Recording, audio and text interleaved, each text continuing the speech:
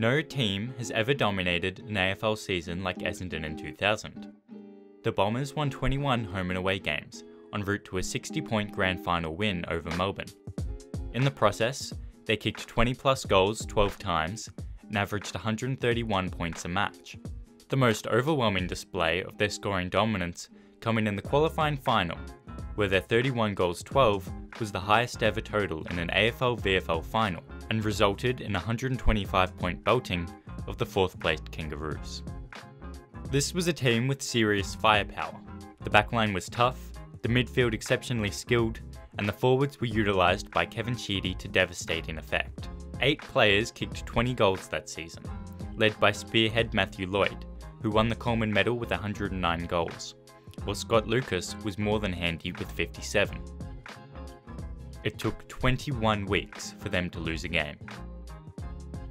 On face value, you'd expect the match that finally cracked the Bombers would be celebrated.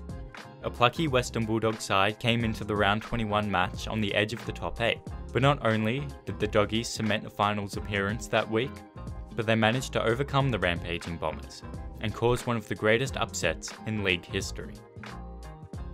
As great as the story is, however, the match itself has been overshadowed by just how the Bulldogs did it, and is now considered one of the most infamous in the AFL era. The challenge to coach Terry Wallace and his team was simple. How do you stop Essendon's relentless scoring ability? The answer Wallace arrived at was straightforward enough and away from prying eyes, as the Bulldogs trained the tactic that would become known as the Super Flood at the home of their then VFL affiliate side Werribee. Flooding is the decision to push large numbers of players into your team's defence. As a tactic, it is almost as old as Australian football itself.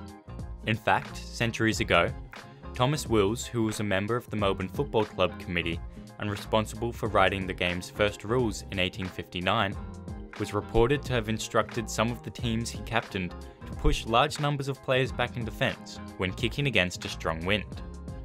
Throughout the 1990s, a version of the tactic would come back into fashion in Sydney, where Rodney Eade would coach the Swans to a 96 grand final appearance, by instructing his players to push back a line when they lost the ball, essentially creating a 9-man defence.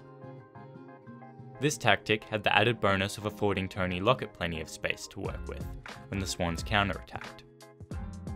The Super Flood, however, was something different entirely. The Age dramatically called it the greatest flood since Noah. As many as 14 dogs stood guard in the defensive arc, forming a wall the Bombers could neither get through nor over. The focus of the Bulldogs was on taking away any and all space from the Bombers' dangerous forwards, by piling numbers into the defensive 50. Almost immediately, Dermot Brereton, calling the match for Channel 7, described what was happening. They're just flooding back inside 50. There'd be 15 blokes inside the defensive half for the Doggies. The Bombers were rattled early. The Bulldogs kicked the first 2 goals, and it took a dubious 50-metre penalty on the wing that brought Steve Alessio inside 50 to give Essendon their first. The space afforded by the flood allowed the Bombers to control the centre of the ground, but many of their attacks ended in an intercept mark. Essendon midfielder Jason Johnson later expressed his side's frustrations to The Age. "You got the ball in the middle of the ground and looked forward, and all you could see was a sea of Bulldogs players and no space." Dermy was rattled too. When asked what he thought Essendon should do to combat the Bulldogs' tactics, all he could manage was, "They've just got to wait for them to tire." Kevin Sheedy, however, had other ideas. With the Bulldogs regularly having 5 players loose in defence, the Bombers decided to send their own players forward, including All-Australian full-back Dustin Fletcher, to start manning up the defensive spares. Shots of the Essendon 50 at centre bouncers regularly showed a spare Bulldog or 2, clumped in with 7 or even 8 pairs of players. Eventually, Essendon clawed their way in front during the second quarter, largely thanks to Michael Long's precision kicking and Fletcher's move to the forward line. He was able to leap over the Bulldogs' extra defenders to mark Long's perfectly weighted kicks, or simply find space further up the ground, mark the ball in the centre square, and send it soaring 70 metres over the heads of the Bulldogs, who had flooded the defensive 50. The Bombers' fullback led his team scoring with 3 goals, emphasising the sheer strangeness of that night. As halftime approached with the Bombers in front, the question was raised: does Terry Wallace rethink what he's doing? As Brad Johnson was collected off the ball on the stroke of halftime, tensions caused by the confused and fiery match saw the teams scuffle briefly before heading down the race, 45 apiece at the main break. Wallace persisted with his flooding for much of the third quarter, but Sheedy and his champion Bombers had begun to figure it out, their midfielders collecting the ball in space and drawing defenders to them before releasing handballs over the top. Where Essendon had not taken a single mark inside 50 in the first quarter, they recorded 10 in the third, and as Justin Blumfield goaled at the start of the last, the Bombers went 21 points ahead and seemed poised to extend their perfect season to 21-0. It was at that point the Bulldogs flicked the switch. The numbers in defence were reduced, and perhaps most notably, a young Nathan Brown, who'd been arguably the Dogs' best, and Chris Grant, who sat loose in the back 50 for most of the game, was sent forward.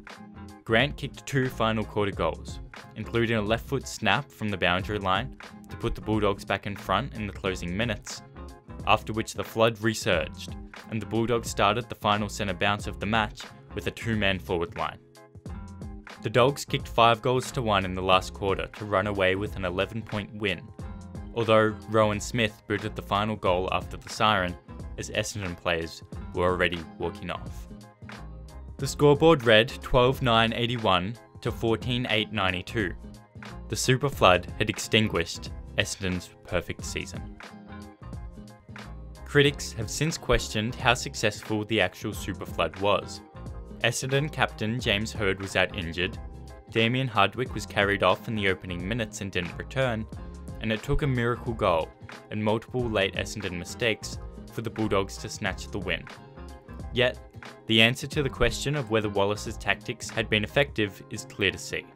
Despite dominating inside 50s 68-41, the Bombers' score of 81 was their lowest of the season, and a massive 50 points lower than their season average. The flood itself might not have won the game in the last quarter, but it kept the Bulldogs in the contest long enough for them to steal it late. Wallace and his contemporaries continue to draw criticism for this defensive focus. Football fans during the 80s and 90s had become accustomed to high-scoring, spectacular matches, dominated by key forwards like Lockett, Dunstall and Ablett Sr. This style peaked in the offensive power of the 2000 Essendon team. But that night at Colonial Stadium, the 45,000 fans in attendance were treated to a taste of what football was to become over the next 2 decades. Tactically, this is at a new level tonight, Raritan remarked, marvelling, "There's 32 players inside 50 there, or 16 players inside defensive 50. I've never seen anything like it." It was a match played 20 years before its time, a superior team seeking to pick apart an opponent's highly defensive setup, using pinpoint kicking and hard running. Today, the modern football fan doesn't bat an eyelid at seeing all 36 players within a kick of the ball. Terry Wallace didn't start this defensive movement, but his success in Melbourne's Docklands that night was noted by footy tacticians Australia-wide, its legacy now clear for all to see in today's defensive mindsets. Teenage Robert Murphy played just his 3rd game that night, and his recollection for the Freedom in a Cage podcast captures the legacy of this one game of Australian rules football. "I was a young, naive kid, just turned 18, and Terry Wallace pulls out the super flood in the team meeting, and even then I knew, this will be radical."